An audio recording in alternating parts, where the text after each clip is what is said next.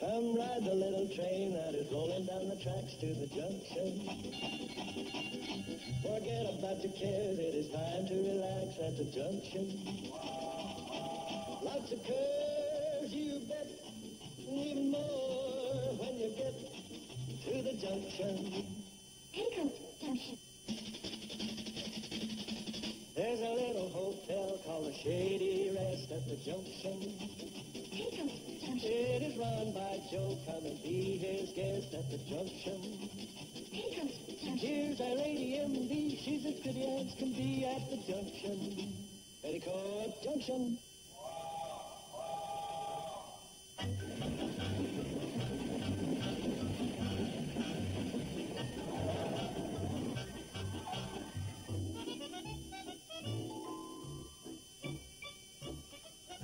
Oh, did I move that? Yes, you did. That must have been an accident.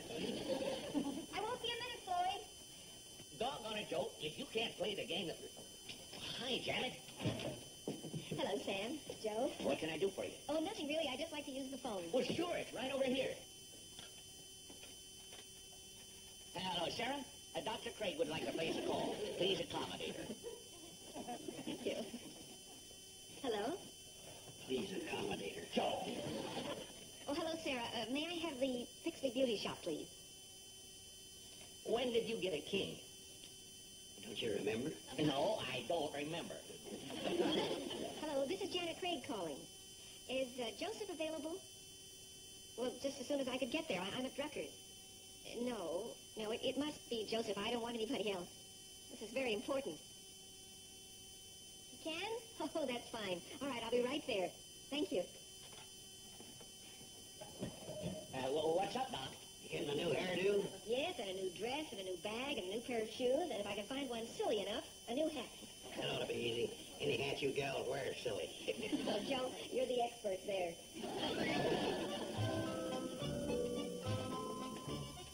Janet, wow. What's the occasion? Is this our country doctor? Mm-hmm. Well, can't a girl get her hair done and buy a few things? Sure. All you need is a reason. And tell us what his name is. Well, why does it always have to be... All right. His name is Dr. Peter Marlowe, and he's a specialist in internal medicine. I haven't seen him for 5 years, and he's coming to visit today. Oh, hey, what about the particulars? Well, I thought I gave them all. Well, you know the important things. Is he handsome, tall, single? Does he have those distinguished flecks of gray in his hair? Oh, and is he rich? Yep. Yep. Everything? Mm-hmm. He sounds like a fine doctor. Well, if you'll excuse me, I think I'll put these things away. Isn't it terrific? Pretty excited. I can't wait to meet him. Me either. How about you? Me? Well, aren't you excited? Yeah. Is that all you can say? Well, what do you expect? He's not coming to see me, you know. Well, no, but... As a matter of fact, he's not coming to see you three either. He's strictly Janet's date, right? Yeah. Well, so why are you getting so excited? Well, we're just thrilled that somebody's getting some action around here.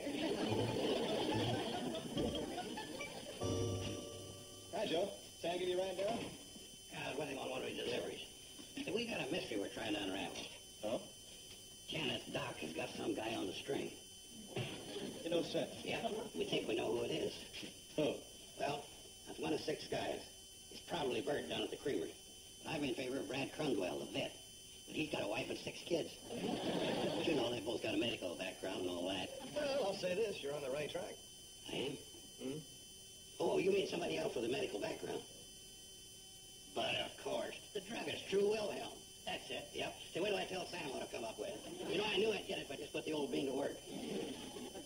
You don't think so? No. Well, who then? How about Dr. Peter Marlowe? Who's he? A fellow that Janet went to medical school with. He's young, single, well off. He's a specialist in internal medicine. She once worked with him. Likes him a lot. Hasn't seen him in about 5 years, and, well, he's coming here to visit today. Yeah, well, he could be the guy. Hey, where'd you learn all this? We asked Janet, and she told us.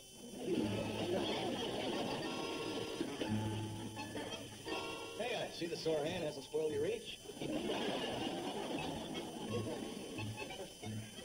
Wonder what this eagle looks like. Well, we'll know pretty soon. There's the cannon blown out.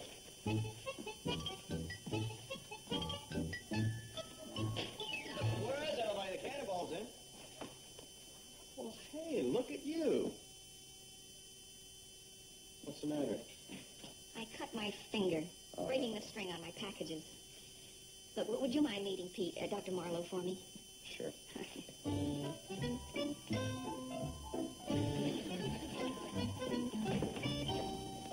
Hi.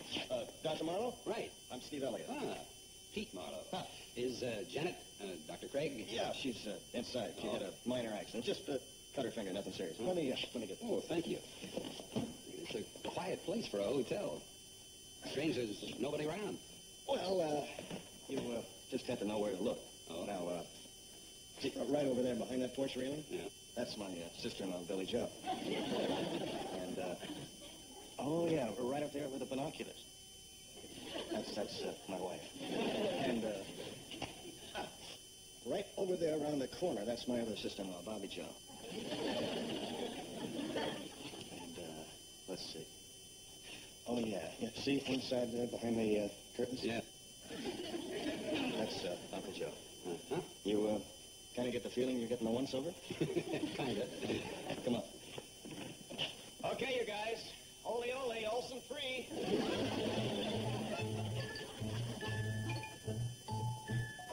Oh, hello there. You must be Dr. Marlowe. It's quite a surprise. It's my wife, Betty Joe. Yeah, you pointed her out. Well, I didn't think you'd recognize her without the binoculars. Hi. Janet. I see you met everyone. Yes, more or less. Oh, you look wonderful. Hey, what about that finger? Oh, it's nothing. It's just I didn't How know. do we know? Let me examine that. No, No, I'm the doctor. You'll excuse us. Rats. We're missing the best part. What do you think? Who's had time to tell anything? Oh, I think he's groovy. Wow, what a doctor. I wouldn't mind coming down with something while he's around. Yeah, you could make being sick a pleasure. Oh, I'm so happy for Janet. The poor guy just got here, and already you've got him walking down the aisle. Only after a decent courting period. Say, 3 or 4 days. Not so fast. There's a few things I got to know about this Jasper. You? I'm the senior member of this household, and I've got to watch after Janet. Uncle Joe, don't you think Janet can take care of herself? Women never can. They're too flighty.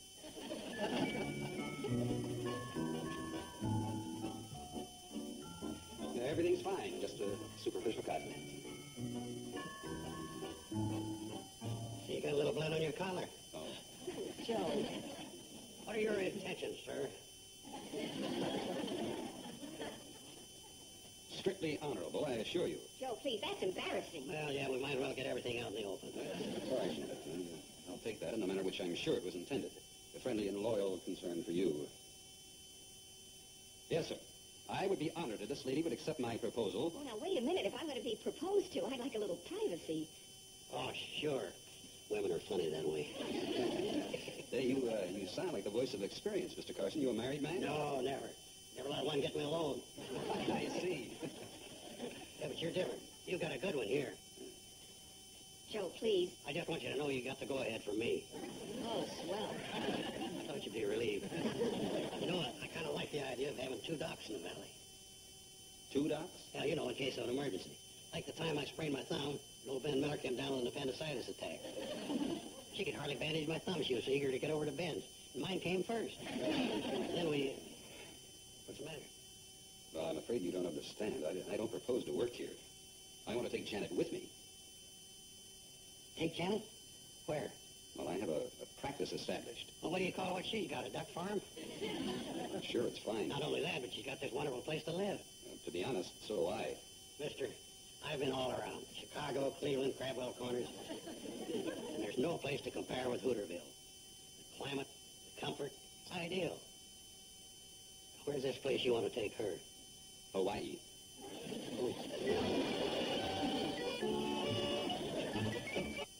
I think we're going to have to face up to one thing. There's nothing much we can do. And I think we ought to ask ourselves, why is she leaving? That's pretty obvious. to be with Dr. Marlowe, a man she apparently cares for very much. And what else? Well, with those two reasons, you don't need anything else. Well, what if we broke up, Janet and this Dr. Marlowe? How would we do that? Betty Jo here could come between them. You know, it would be one of those love triangles. Bobby Joe, I'm married. Oh, that's what's his name? How about you, Billy Joe? No, thanks. How about you? Hey, I'm glad you asked. I might just do that. Oh, come on now. You can't be serious. I know a surefire way of breaking up any couple. I got it out of this novel I've been reading. Well, please tell me. I want to be on guard. All a girl has to say to a man is 2 words. I understand. Oh, the misunderstood male bit. It really works. Karen, that's the girl in the novel. She's already won herself 8 men. And I'm only on the 5th chapter. And all she says is, I understand. That's all. There's the cannonball. Peter, Dr. Marlowe will be coming in from Pixley.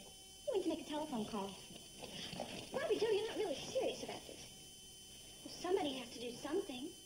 Be sensible. You won't have a chance. You'll only make a jerk of yourself. I understand. Well, that's right. That only works on men. Here.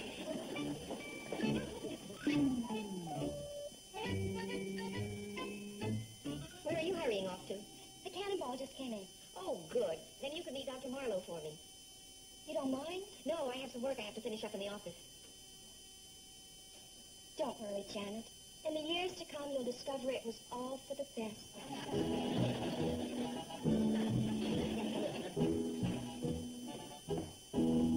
Hi. Hello. I was just coming down to meet you. Oh, that's very thoughtful. How was your trip to Pixley? Oh, I enjoyed it immensely. After I made my phone call, I walked around the town and saw the sights, visited with some of the townspeople. I understand. And then yes, well, and then after I had my walk, I went into Kramer's Ice Cream Parlor and had a crushed fresh raspberry sundae. It was gorgeous. I understand. Coming home, Would you care to sit down? well, I would want to keep them waiting dinner. Oh, well, they'll let us know. They ring the bell. Oh, okay.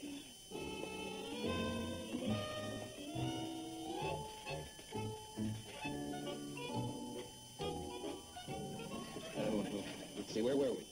Oh, you were telling me about your trip to Pixley. Oh, yes. Well, on the way back, I rode the cab with Engineer Smoot. All in all, it was a very pleasant trip. I understand. You know something? What? You are a very understanding young lady. Thank you. May I ask you something? Yes, you may. Yeah. Well, I'm having a problem with Janet. I understand. Would you do me a favor? Well, of course. Would you help me talk her into taking the new job? Oh. All of a sudden, you don't understand? Well, You see, this is the reason for my visit here. And if I could get some help, you understand. I understand.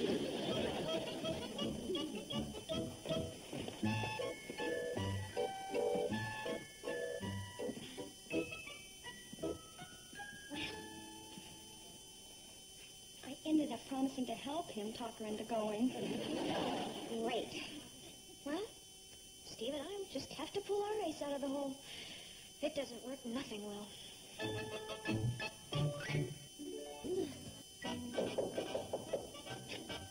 Oh, come in. Hi, it's the entire Elliott family. I hope we're not interrupting. No, no, sit down. Well, Kathy Jo just wanted to come down and say goodbye. Oh, that was her idea? Well, it's amazing how she can communicate. Well, after all, you are the only doctor she's ever known. She's been my star patient, haven't you, sweetheart? I just hope this isn't going to affect her. Affect her? Changing doctors. Yeah, well, it could be a traumatic experience for her. Having a new doctor? Well, that is, if we can get a new doctor. We doubt if there are too many doctors around who want to practice in the valley. Are you trying to tell me something? Tell you what. Well, I have a feeling that you're working through Kathy Jo to tell me that you don't want me to leave. Is that what it sounds like? That's what it sounds like. That's what it is. Well, don't you think that's a little unfair, using my favorite client against me? Yes. Well, I have to give you A for honesty. You mentioned something about the difficulty in getting a new doctor to come to the valley. That could happen, you know. Now, you really don't think that I'd leave without seeing that you had someone to look out for your medical needs, do you? Well, of course not, but it could be difficult to find someone. Well, I'm working on that right now. It's tough enough leaving, but when you bring this one in... We're sorry, Janet. We shouldn't have pulled such a mean trick. Yeah, it's all your fault for wanting to come down and say goodbye. I may spoil the image of a doctor, but I have to confess to you that when it comes to goodbyes, I'm the biggest baby of them all. Okay, Doc. We apologize for this, and we're going to make it up to you. Make it up to me. Well, we know what you're going through, so we'll make your goodbye as easy as possible. Won't we, honey? Honey? Sure we will.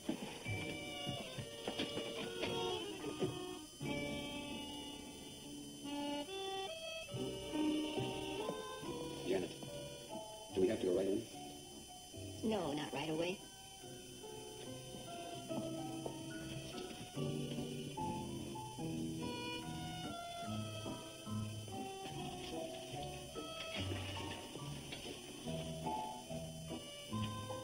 You like it here, don't you? Very much. How about what I'm offering? Well, it's very inviting. And me? You're very dear. Does that mean yes? Janet, isn't it what we both dreamed of? Remember at school how we said that the thing we wanted most was to go to some South Sea island and practice? Well, this isn't quite the same thing. We were going to be missionaries and heal the natives who were poor and helpless. Well, this is the same, only better. The natives are rich and want to share the wealth.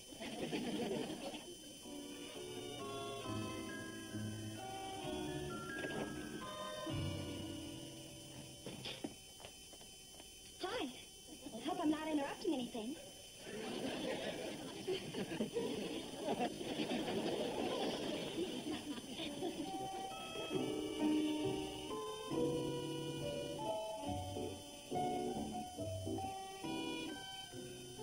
Do you mind? They planned a little party, and songs and things like that. It's really a lot of fun. Sure. I don't suppose I could get an answer first.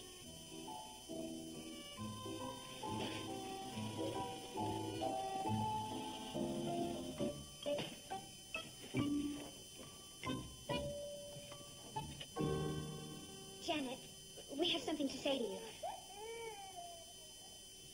Oh, it's okay. Steve's upstairs putting her down for the night. You know, I didn't like her color this morning. I think I better just go up and check on her.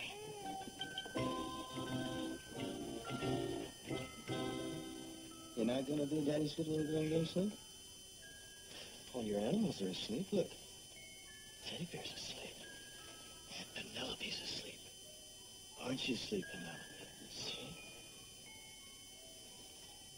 See? I only know one other thing to do.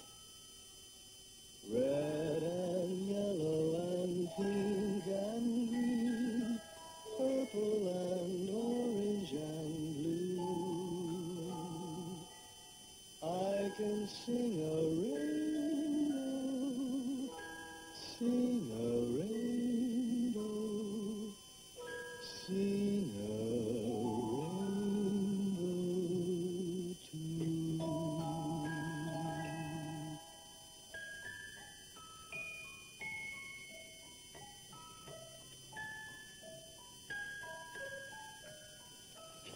Hi. Oh, Steve, that was beautiful. I'm afraid I'll never get over missing her. Well, you don't have to.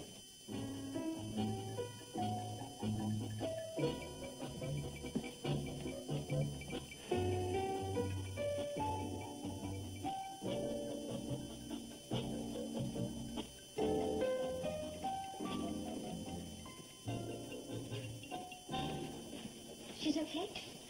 Yes. Yes, she's fine. Now, you were saying? Well, we were just...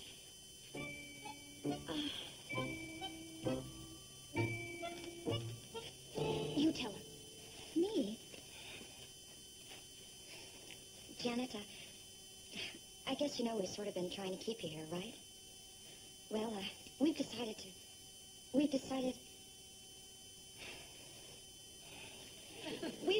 don't want you. Bobby Joe, I knew it wouldn't come out right. What we mean is, we won't stand in your way if you want to desert us. Oh, for crying out loud. This is the way it is, Janet.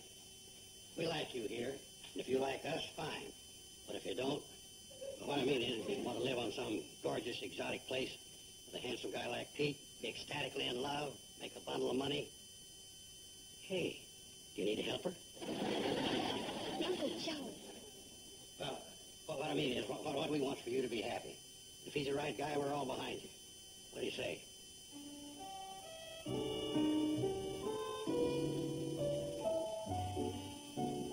Can you understand?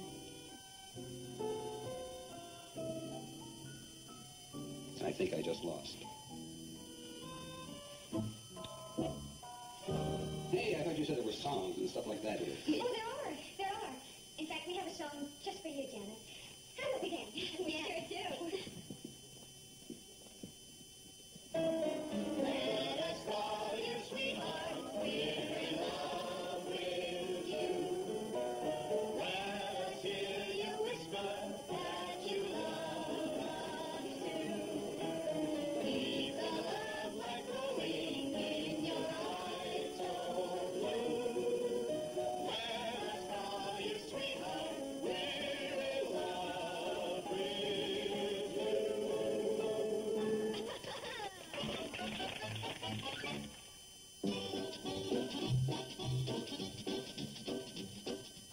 Now stay tuned for Green Acres, next on Nick at Night's TV Land.